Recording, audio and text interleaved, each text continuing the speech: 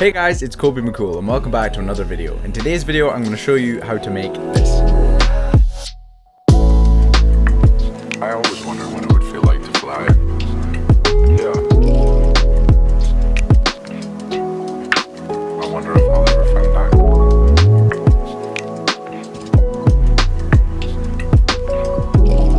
It's amazing how much it plays in my mind.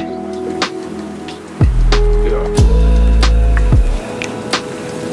For now, I just look up. Super wavy chill hop vibes. I made this beat for a chill hop beat competition, thanks to Crispy Beats for the nomination, but I only had about a day or so to do it before the entries closed, so this didn't take too long, and all I'm going to do is break down the basic elements and the decisions I made to try and get everything to come together the way that it did. Thanks to all the new subscribers and for everyone for checking out the video. Let's just jump into it. So I have each of the elements organized on the playlist and also in the mixer, and I will just break each of them down roughly. I actually started out with the piano, and it's very simple. It just moves back and forth between an A major chord and an E major chord, but there are just subtle variations all the way throughout it so that it doesn't seem bland and obvious, and that's something that can be very powerful, is doing a lot with very simple chord progressions, but by adding lots of little inflections and other extensions to the chord like 7ths, 9ths and 11ths and so on, you just make it sound much more colorful and much more interesting without having to create loads of crazy jazz chord progressions and so on. So I've printed the piano out, but I'll show you the MIDI just to give you an idea.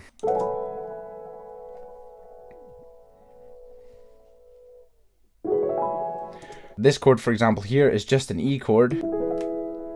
That would be the normal E chord, but then I've just added in extra notes and then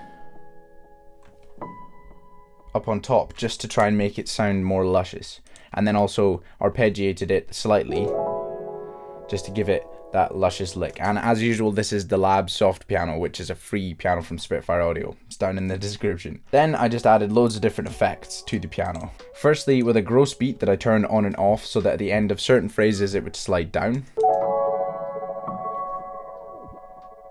Then the other effects that I've added, which actually made it really interesting and good fun to play along with, I've separated them out. So I've got the main piano sound on its own, where if I take the effects off,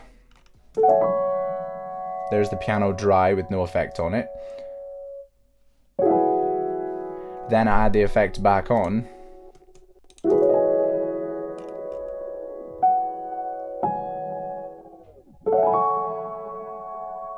And it's actually really good fun just to play the piano with the effects on.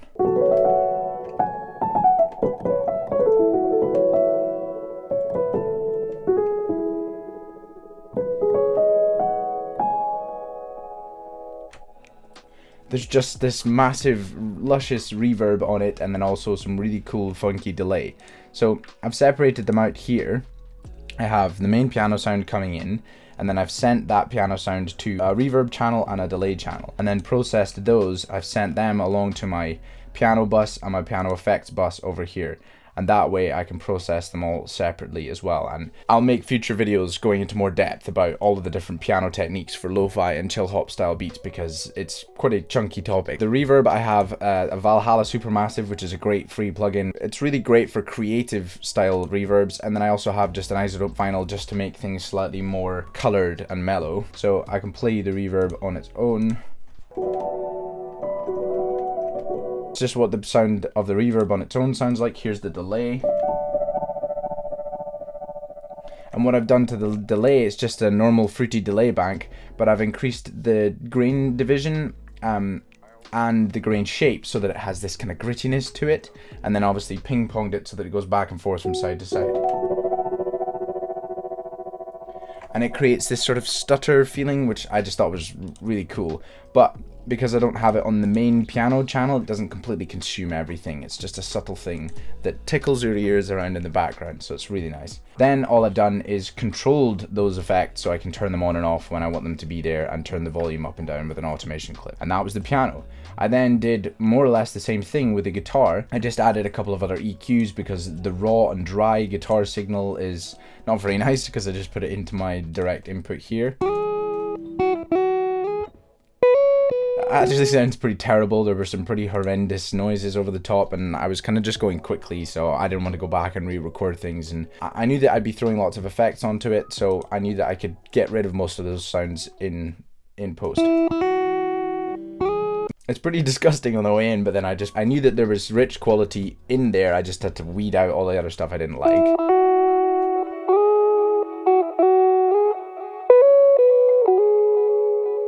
So as you can see here, it's the same thing. I've got a reverb send and a delay send, and then I've bussed them all together, and that means that I can put my own EQ and then a sidechain on all of those, so that when the beat finally comes in, I can duck those and control them all the way that I'd like to. All that I did with the guitar was I played in a little harmonic just as an intro, just to kind of set the tone and give a nice atmosphere, and then just played some little riffs and lines over the top of it. And actually decided that I would let the effects create most of the sonic character of the guitar. I didn't want to go crazy playing loads of different things, and it was the same with the piano. I didn't want to overcomplicate it with far too many notes. I thought I'll just let the effects fill the space by using the delay and reverb, and it creates this really luscious, soft atmosphere behind everything together. And then just to gel those atmospheres in even more and just make everything feel like it's all coming from this luscious lo-fi heaven, I just added in the classic vinyl sound underneath. Without it, it just doesn't have quite the same character. And then I also added in this sort of rainfall or waterfall ambience in order to process it and just make the sonic profile slightly more interesting. I just added a chorus onto it. When I take that off, it just isn't quite as interesting. And then I also added an EQ because originally the sound itself was a bit too all-consuming, so I just wanted to try and limit it a little bit. Then the next element that I added in even further, just to increase the lusciousness of the atmosphere of the whole thing, was this pad. This was a pad from Omnisphere, and I just put in the chords that I wanted. I loved how this sounded on its own. It's such a delicious sound.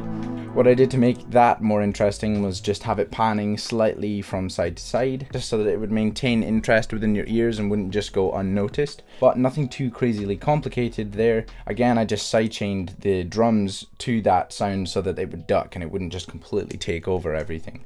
Then, just under a little pretty or delicate element, I just had this little guitarette sound. I just added similar effects to it as the piano and the guitar, just to make it feel like it's coming from the same place. I also took that melody, the da-da-dum, and made the piano do more or less the same thing.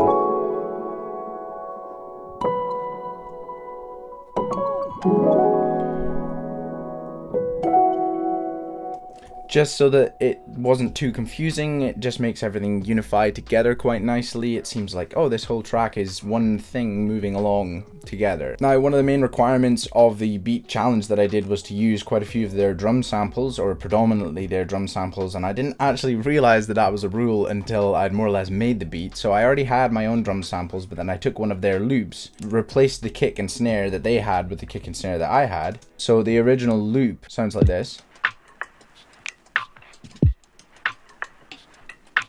which was great, and I actually really enjoyed how that sounded, because initially the drums that I had, they didn't have that double tempo. They were much slower. They were half the tempo.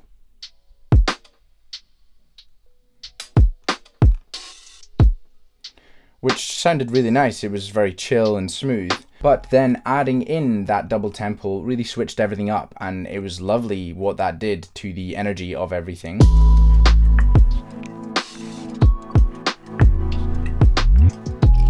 And the drum beat itself is relatively simple. It's just a cool kick and snare rhythm, and what really brings it to life are the subtle nuances with the hi-hat and the stick rhythms that there are here.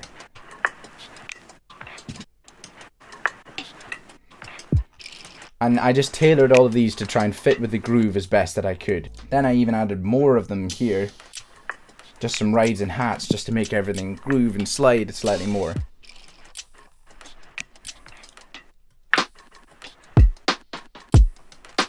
But then I also cut up their samples just to make it stutter slightly at the end here,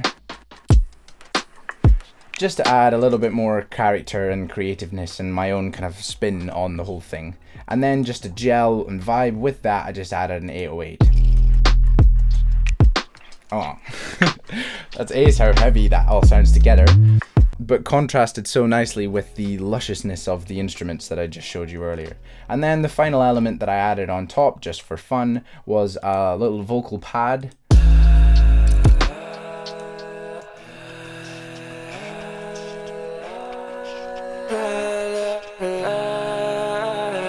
All that was harmonizing over those two chords, A and E, and then I also added in this funky little beatbox noise, just put that to right and left, just to make it feel even more like it was all coming from the same artist.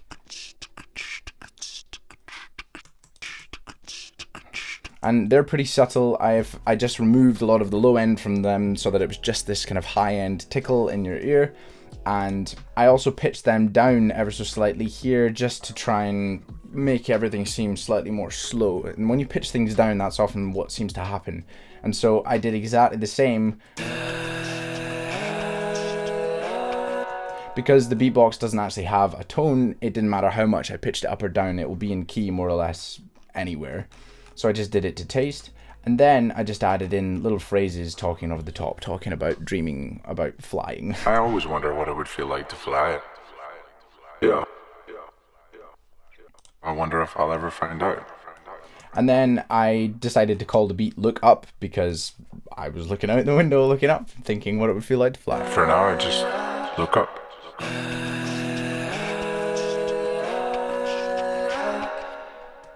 And I pitched those vocals down as well, just so that it felt slightly more mellow overall. I ran the vocals through the normal processing that I would use for vocals, and I also sidechained pretty much everything to the kick and the snare, just so that it would all duck and move together. And then I also just sent most of the main elements, other than the drums, to a parallel mix bus, and just compressed that signal so that I had my main signal, then I also had a heavily compressed signal, and I could gel that together just to make everything sound even more rich and luscious.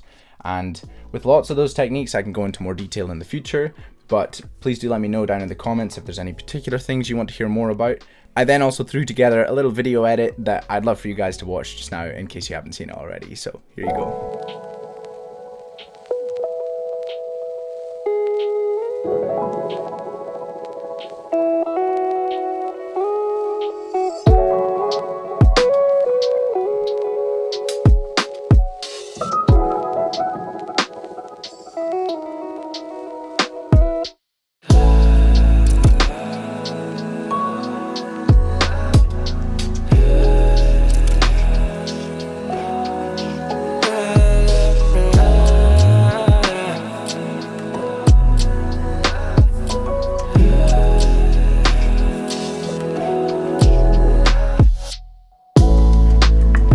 I always wonder what it would feel like to fly. Yeah.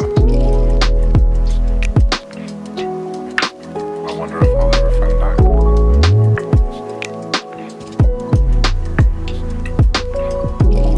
That's amazing how much it plays in my mind. Yeah. For now, I just look up.